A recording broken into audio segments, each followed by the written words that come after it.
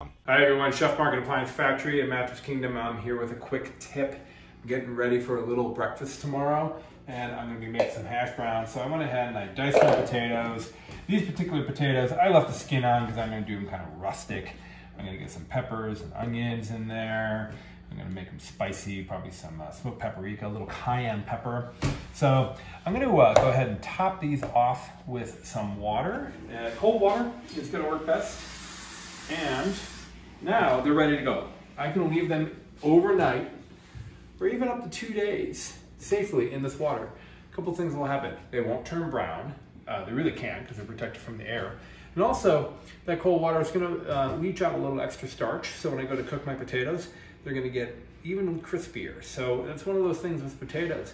Go ahead and prep them the day before. Leave them sitting in cold water in your refrigerator.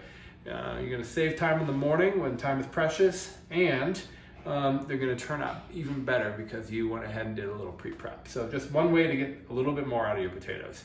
This is Chef Mark with Appliance Factory. Thanks for tuning in.